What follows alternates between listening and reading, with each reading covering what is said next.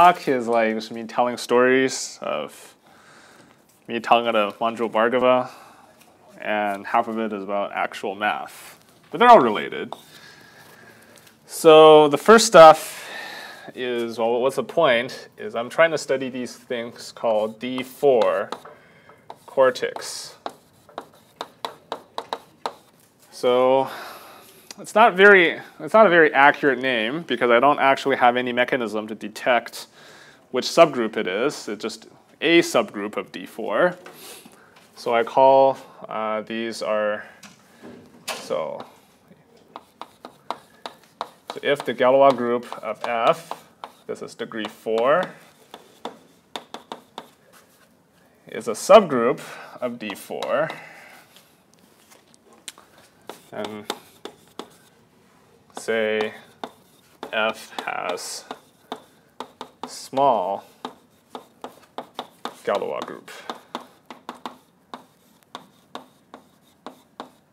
Okay, so it's small in the sense that D4 is the third biggest possible group for that could be a Galois group for a fourth degree polynomial, the biggest one being the symmetric group, which is order 24.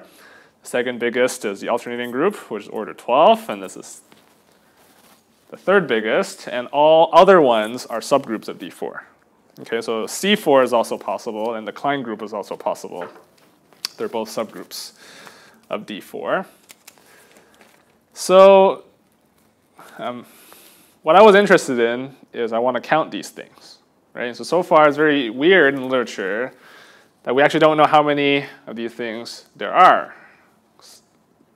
So there has been constructions before this time that produces infinitely many. So in fact, my advisor came up with such a construction, but he didn't call it that. And I don't even think he even realized that that all of these things were D4 quartics. But it's not hard to prove.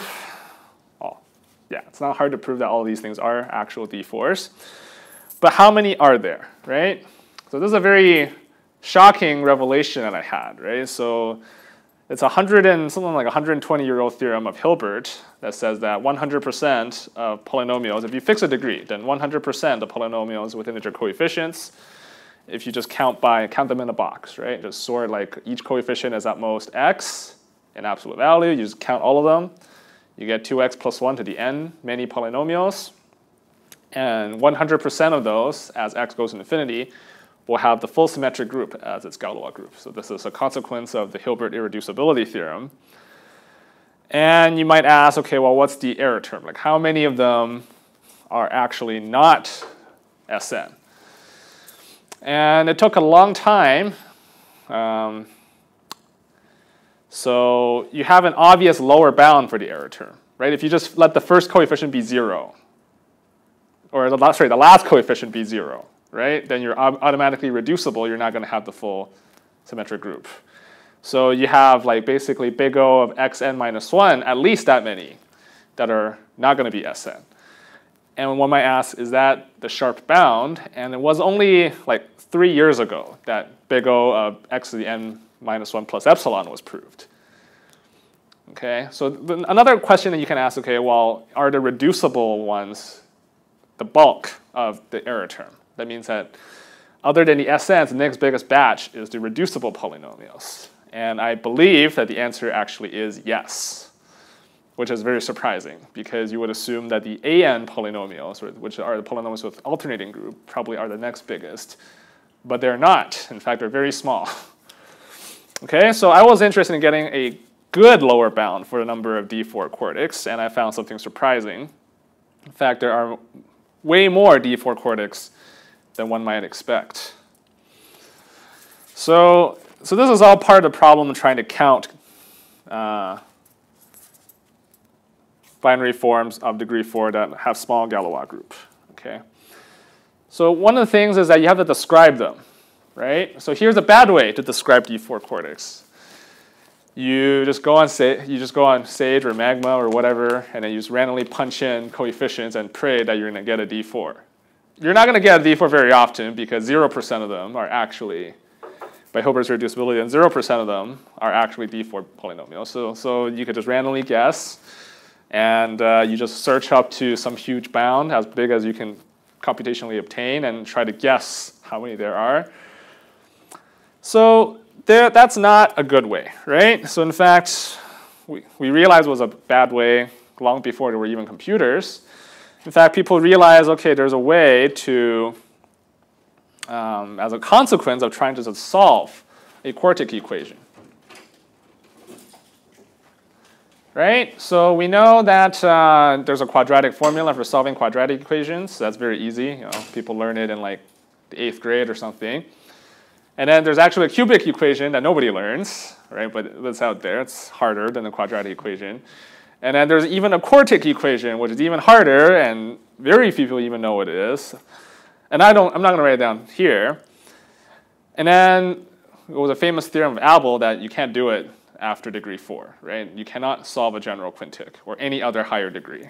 Okay, so how do you solve a quartic? Well, you try to reduce the problem. Yeah?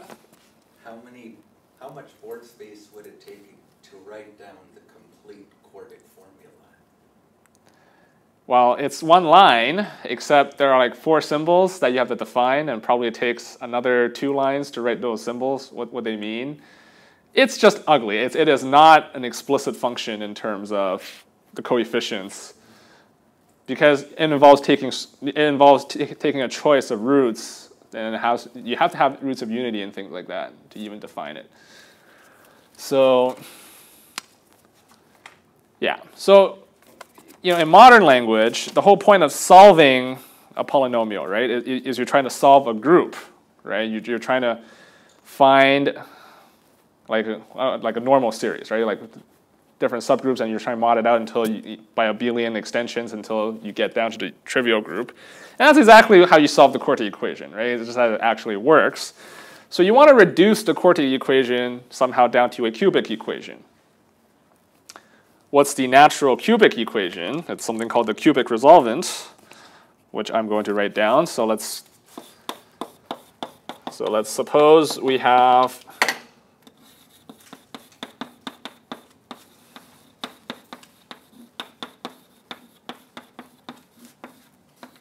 I mean, the definition does not require anything to be integers, but of course we're always implicitly assuming that we have an integer polynomial.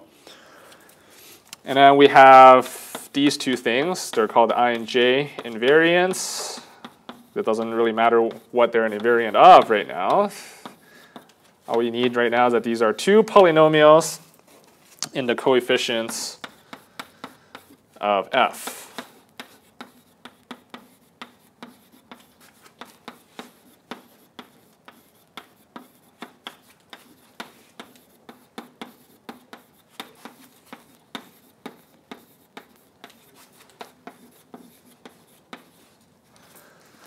Okay, so you have these 2 polynomials in the coefficients of f, I and j.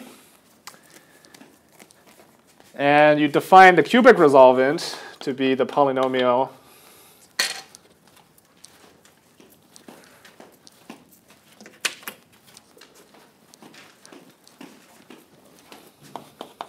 simply defined by x cubed minus 3i of f x plus j of f. Okay, so this is similar to the classic cubic resolvent defined for the quartic equation, or to solve the quartic equation. So you can factor, and the important thing is this is a monic polynomial. All right, so you can factor it over c. It's going to have 3 roots. So how do you characterize the D4 polynomials? Well, it turns out that your Galois group is going to fail to have an element of order 3, meaning that it can't be S4, A4. And by what I said in the beginning, it has to be a subgroup of D4, if and only if the cubic resolvent is reducible over Q. So if one of the roots is rational, then you do not have any elements of order 3 in your Galois group. So here's a good way to characterize polynomials or binary forms with small Galois group. They're precisely the ones whose cubic resolvent is reducible. Now this is a very arithmetic characterization, right? So how is that any easier than before, right? Like it's not really. You have to still just guess the coefficients, compute the cube resolvent, see if reducible, and then move on. It gives you a better, more crisp criterion to check, but it doesn't give you any idea how to generate them. It doesn't give you all of them. It doesn't even give you some of them, right? Like it's just an abstract criterion.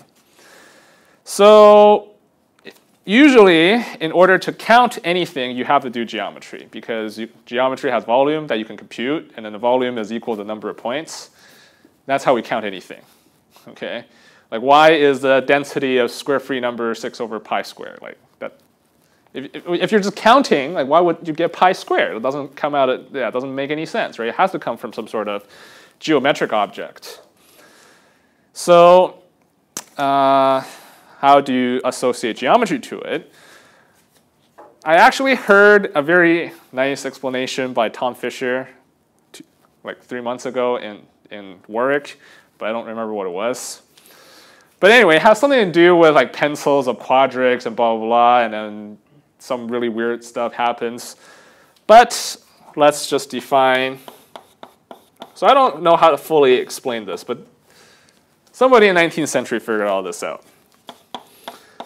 So let F4 of xy be the determinant of the Hessian matrix. Yeah, there's a negative 1/3 there for some reason. That actually tripped me up because nobody defined it like this. They just wrote down the final formula and then implied there's a negative 1/3. But fundamentally, this is nothing crazy. It's just the Hessian matrix with respect to your polynomial or your binary form f. It's going to be another quartic polynomial, right? Because you take a double derivative, you're going to get a quadratic. It's a 2 by 2, so you're going to get 2 times 2 as your degree. It's going to be, yeah. Is this true for higher degrees? Like, I mean, can you generalize this? Yeah, you can always write down the Hessian. Like that's doesn't even have to be a polynomial. It just has to be a C2 function. Right, but I mean, there's a nice connection, right, between. So the Hessian always results in. Like, okay. So I haven't used the Hessian at all. I mean, this is a definition of what a Hessian is. Yeah. I haven't said anything about the Hessian yet. I just wrote it down. So what's crazy is the following, which, like I said, Tom Fisher gave a nice explanation that I forgot. But if you write down this polynomial, so you pick any root, beta, right there, and you have your original form f. So this is a quartic polynomial, right? Why would it be anything? Why would you expect it to be anything except for some stupid quartic polynomial? But surprisingly, it's always the square of some quadratic polynomial. And this is extremely uncommon. If I just give you 2 quartics and I said, okay, there's some linear combination of them that ends up being a square, that doesn't happen. What you can guarantee is that you can always write it so that they have a double root. That you can control. But why would the other pair of roots also be a double root? Like that does not really happen. So this is shocking. Okay? So what does that tell us? Are you assuming that beta 2 is rational here? No. Anything? This is over C. Yeah. And you haven't defined QI. Yeah, it's the square root of this thing. Yeah. It's a polynomial. Yeah, it's a polynomial whose square is equal to that. Okay. Stanley, sorry for coming back to this. So I'm just, I guess I will repeat the question again. So in here you have a given binary form of degree 4. Okay. And you can write it down in this interesting formula as a determinant of this thing. I guess. No, this is not the same as original. This is Okay. F4. Okay, so it's not the same thing. Okay. These are not the same forms. course not. Okay, good. Thank you Yeah. very much. Yes. Yeah, no. But it's just some new form, some other form. Yeah, so this is a covariant of the original quartic. Okay. Yeah, it's the quartic covariant, yes. Okay, so that still doesn't get us anywhere. So what? What's crazy, which I believe I discovered this, I don't think anybody before me realized that this was the case, that, okay, if you take this qi and you write it out as, say, ai, let me just drop the subscript, okay? So just write it as ax squared plus bxy plus cy squared. So this is a quadratic form with complex coefficients. You can map it to some element in GL2C, and we're going to define it as follows. Okay, that's fine, right? So this is not the normal way you write down a quadratic form, right? Because the normal way is you put like these two things on a diagonal and then b and negative b on the other two sides. But write it like that, okay? And here's what's crazy. So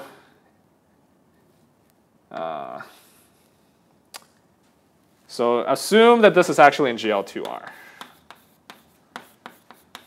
Okay, so the complex case is not that interesting, because ultimately we're interested in rational whatever.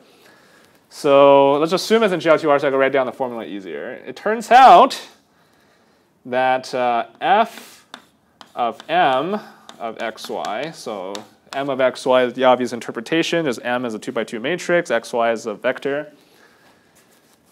And you multiply by this, or you divide by the square of the determinant.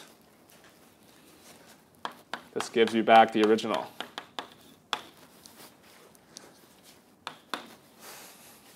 Okay?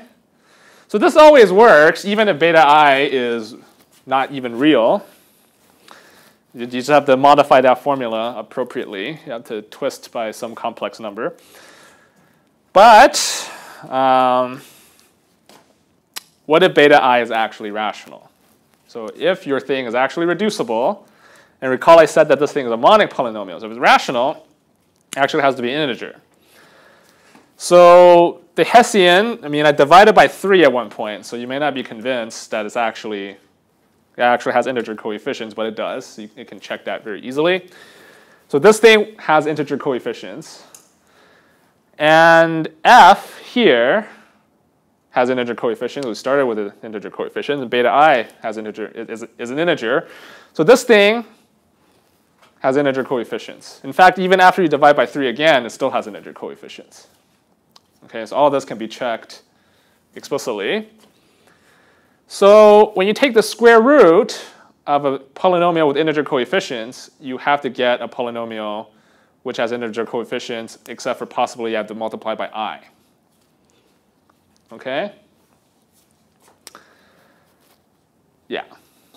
So this Q is at least proportional to something with integer coefficients. That means that, and of course in this form, you can just pull out whatever common multiple you want. So you can take this to be in GL2Q. So in other words, one can ask the question. So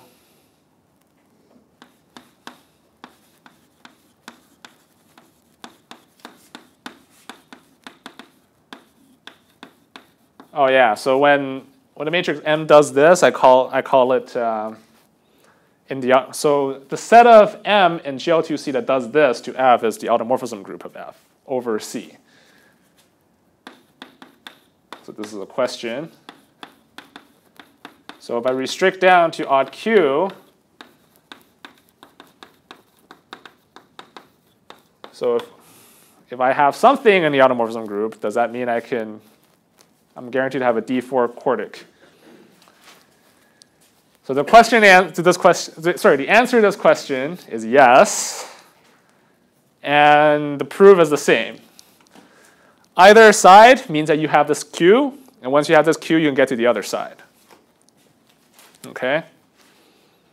So this is a very surprising fact, that you can completely characterize what really should be an arithmetic thing, right? The Galois group is very arithmetic, by geometric data. Like this object here is geometric.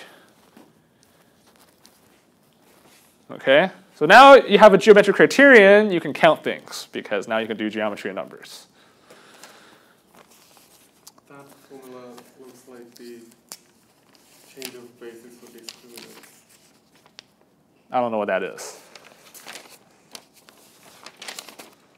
So maybe, like, so let's see how this works in action, okay? I gotta watch my time here, I guess. So let's just deal with this quartic form. And just to clarify, so the m's that you're using over there, they arise from q's over there, and there's 3 possible q's. So technically we're talking about 3 different q automorphisms, is that correct? Well, I'm taking one where it corresponds to a rational root. There may only be one rational root. Right. Yeah, okay. There could be 3. That could happen, yeah. Yeah, okay. But, okay, thank you. Yeah, okay, so let's try this. Well, what's going on here? So we got to compute all the pieces, right? So I guess we should compute the i's first. So in this case, I of f is 36. It's just that formula over there. Once you punch in all the numbers, you're going to get that. And j of f is equal to negative 243. So that means that qf is x cubed minus 108x minus 243, which does factor into this.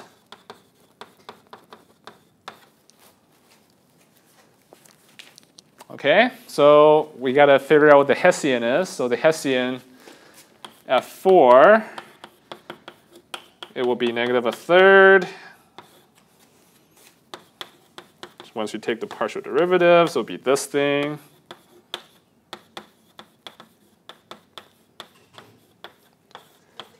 Then it will be negative 72 cubed y minus 144 x squared y squared plus 27y to the 4.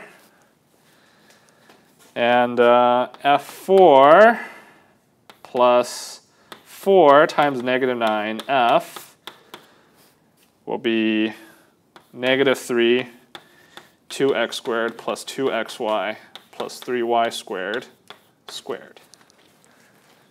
So yeah, up to some integer multiple, this is a perfect square. Okay? So,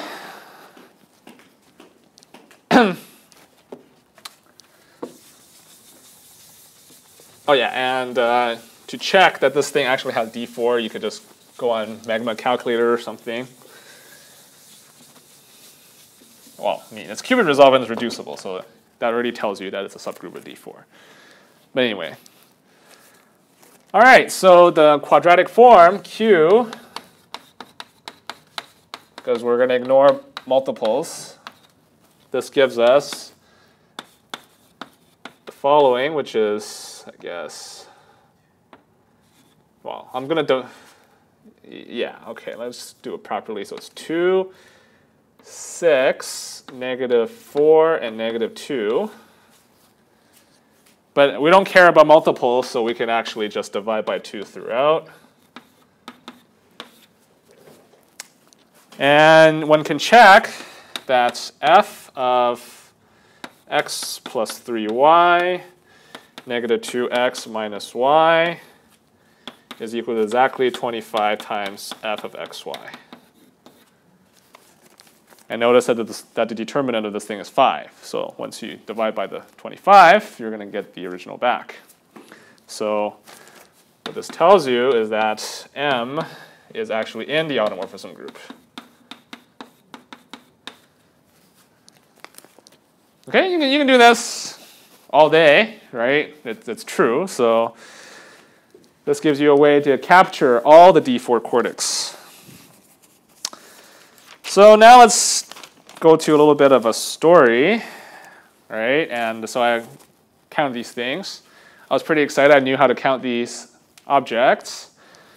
And in March, I talked to Manjul Bhargava and said, oh yeah, well, I was able to count a subfamily of binary quartic forms using methods inspired by your work with Arul Shankar, and he said, "Oh, that's great. So you proved that the average two-summer rank of elliptic curves rational two torch is unbounded then." And I actually paused like that. What? No idea. I had no idea what he was talking about. I mean, sure. I mean, his paper with Shankar has something to do with elliptic curves and the Selmer rank, blah blah blah. But what does what I did have anything to do with that, right? I didn't do nothing with that. And I said, okay, but he surely just saw something immediately. Okay, I should try to do that. And then I checked very briefly at his paper, and I realized, okay, yeah, all you have to do is count quartic forms, and I counted quartic forms, so yeah, I have whatever result. And I realized, wait a minute, hold on a second here. Their proof doesn't seem to follow through. So there's actually a distinction between counting binary forms, because the most natural way to count binary forms is by GL2Z equivalence, right? You normally wouldn't think of anything else being equivalent, because there's got to be a linear map, right? Because as you know, for example, that binary forms that represent the same integers are usually GL2Z equivalent, not any other ring, right? But when you want to compute the two-Selmer rank, you don't, like GL2Z is too fine. You got to count in a more coarse fashion. You have to count with respect to something called, what I call fake PGL2Q, because it's actually not even in GL2Q. It's just some fake version of GL2Q. And even then, you're not counting the two-Selmer elements. You have to count what's called the everywhere locally soluble orbits. And that's a very weird condition. Okay, so you have to take into account all this extra information from your count from binary quartics in order to say anything about the two-Selmer rank.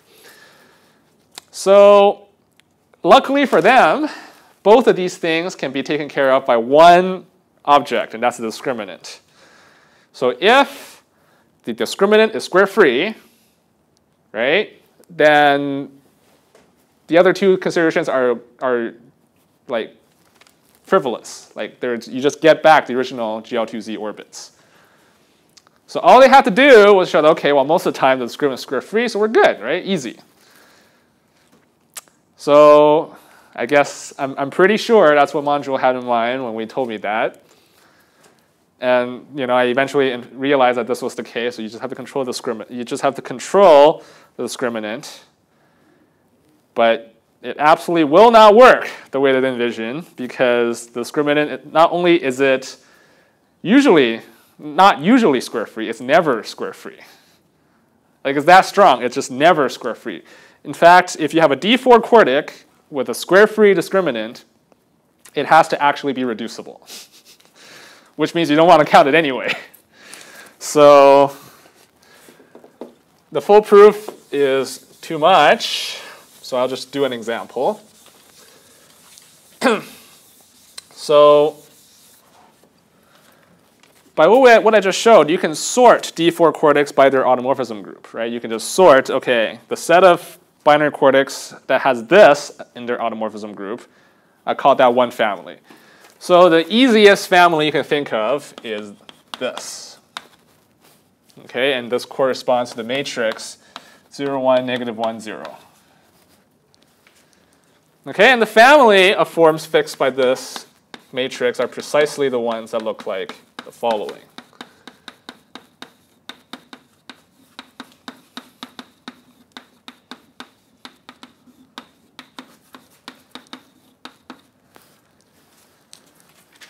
Okay, so these are the forms, and Cam wrote it down like 25 years ago. So, what is a discriminant of this thing? Well, the discriminant is, it turns out, 4i cubed minus j squared over 27. Okay, in this case, the generic I is 12a squared plus 3b squared plus c squared. And the generic j is 72 a squared c minus 9b squared c minus 54 ab squared minus 2c cubed. So all you have to do is put it in and Yeah, and hope something happens. And something does happen.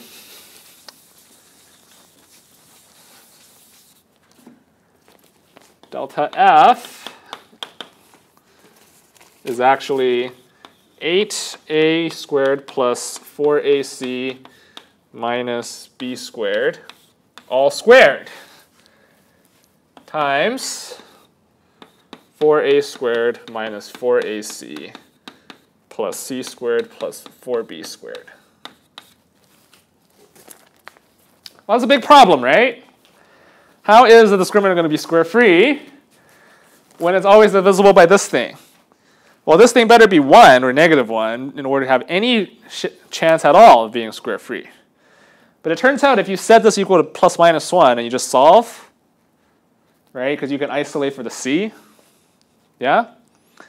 You just do it and you put it back in that form, you realize it just always splits. It's always reducible, so you never want to count that. And yeah, so their methodology fails spectacularly in the very first step because the discriminant is never square free.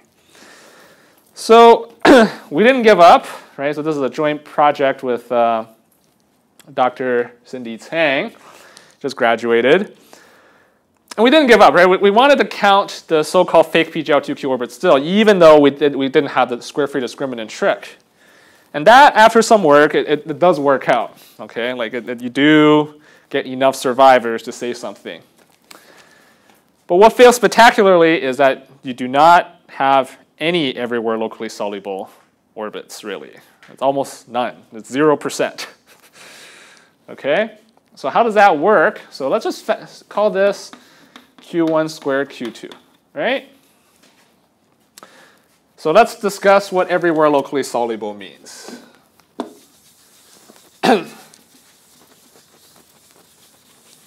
Okay, so for a field K, so K is a field,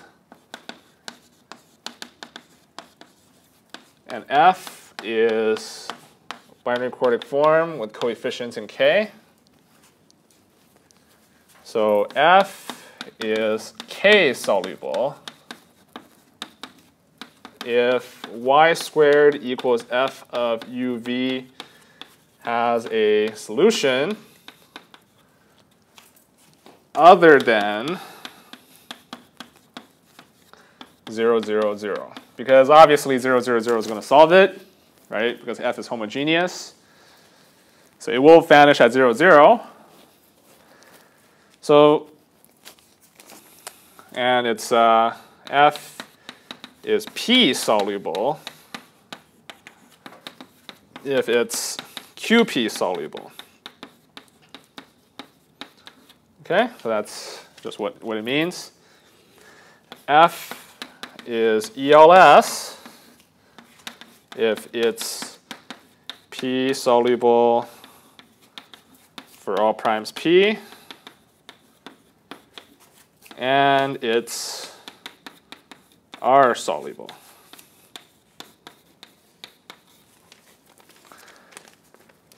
Okay, so these are all the local fields of R.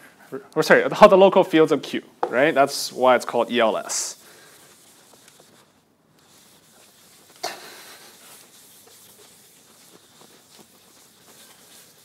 So let's just focus on the P soluble part. R soluble is very easy to control, right? As long as F is not negative definite, it's going to be R soluble. So it's fine. So what if, how do we control its P soluble? So first of all, if it's P soluble, it's got to be FP soluble, right? It's got to have a solution mod P. And not only does it need to have a solution mod P, you have to be able to lift that solution up to QP. That means you have to do Hensel's lemma. Okay, well, that means the criterion to use Hensel's lemma has to be valid. That means that your original point has to be a non-singular point on this curve. Where did I write it? Yeah, so this defines a curve, right? Your FP point better be a smooth point on the curve so you can lift it up to QP. So here, let's recap. Okay, in order to be P soluble, you have to have a point on the curve, and that point on the curve has to be a smooth point. So what if, would it not be unfortunate if you just have no chance of having a point on the curve? So I claim that if P is an odd prime, such that Q1, right, Q1 is basically this thing, vanishes mod P, then you're screwed, unless something really good happens. So Q1 of ABC congruent to 0 mod P is equivalent to, and we said that P was an odd prime, okay? It's funny how often you have to make that distinction. So, all right. And we're going to assume that P doesn't divide A. Let's ignore all the dumb cases. So this is 8A squared plus 4AC minus B squared is congruent to 0 mod P. So you can isolate from the C. And we assume that P is co-prime to A and its odds is co-prime to 4.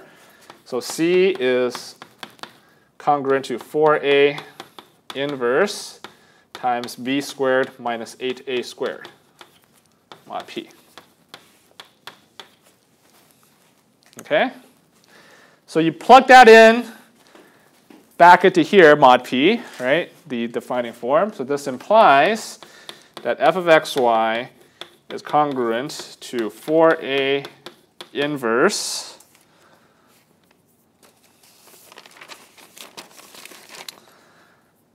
(2a x squared plus bxy minus 2a y squared squared mod P. Just a direct calculation, and you factor it. Now this is bad, right? Because this thing, the one thing that can actually change is always a square. And you want this to be equal to a square mod P. Well, this thing's already a square. The 4 is going to be a square. Its inverse will also be a square, right? So the only thing that could, the thing you need to control is the A. If A is not a quadratic residue mod P, then you're screwed, right? Like you just can't do it. Like this will never be a square. Unless this thing actually vanishes, right? Like unless you're talking about a root of this quadratic form. So if the root of the quadratic form, it turns out that it corresponds to a singular point, so you can't lift that. So if this is not a quadratic residue, you're just done. It will fail to be soluble at P. It will even fail to be soluble at FP, much less QP. So you're just done. So now you can ask, okay, what are the chances that A is going to be congruent to 0 mod P? Well, the probability is 50%, right? Because half the residues are quadratic residues and the other half are non-residues. So for every prime factor of Q1, you have a 50% chance of being soluble. Okay, and as ABC get large and Q1, the value of Q1 gets large, the number of prime factors increases on average. So you're flipping the coin more and more times, so the probability goes to 0. So yeah, this is a dramatic difference. So in the last bit of time, I just want to mention that I remember it was in work that I talked to Manjul about this. Oh yeah, because he clarified to me, yes, all I meant was you do the square-free discriminant argument, right? You count the GL2Z orbits, you do a square-free sieve on the discriminant, you count what's left, and those are the ones that you want. I'm like, oh, but they're never square-free. And he didn't believe me, so I kind of just, of course I didn't have anything on hand, right, to show him, so I just kind of cobbled together, I tried to explain that there's a fixed squared factor and things like that, and I think he believed me. But yeah, this is something he genuinely didn't know. And he got the Fields Medal for this stuff. So that was pretty cool. And then when I talked to him about this ELS issue, Samin was actually right there, right? That's when I told him in Toronto. I told him, yeah, it's actually 0% is ELS, and then he was like, oh, well that's disappointing.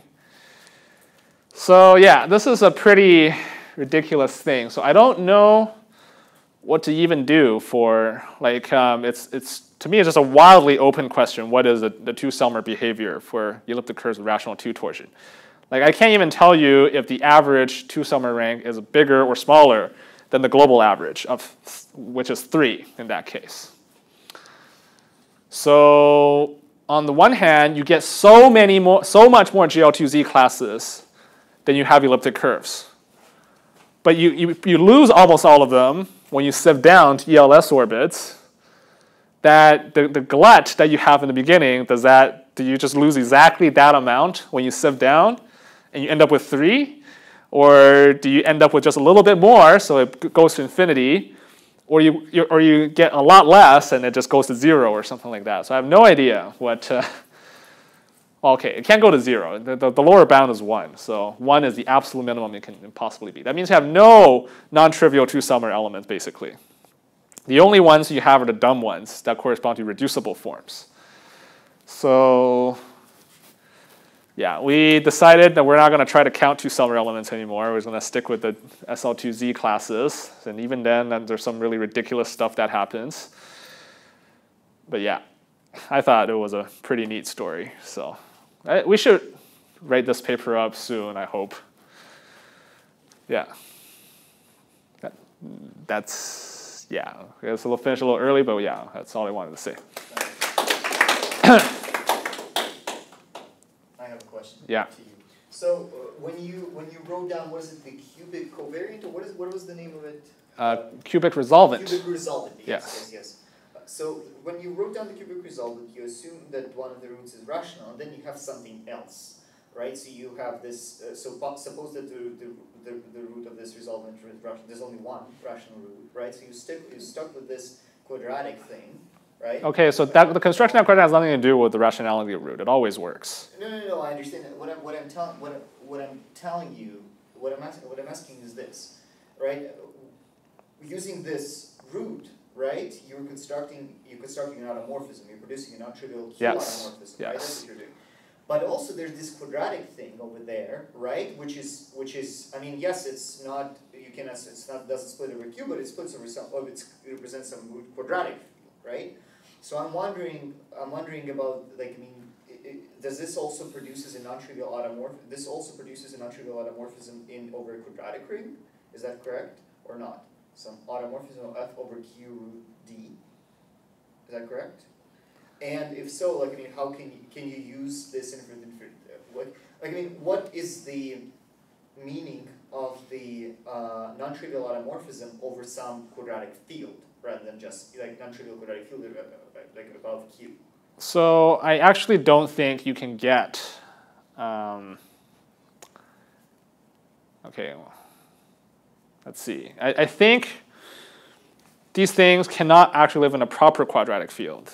What it does is that if it lives in a quadratic field and nothing bigger, it's actually just Q.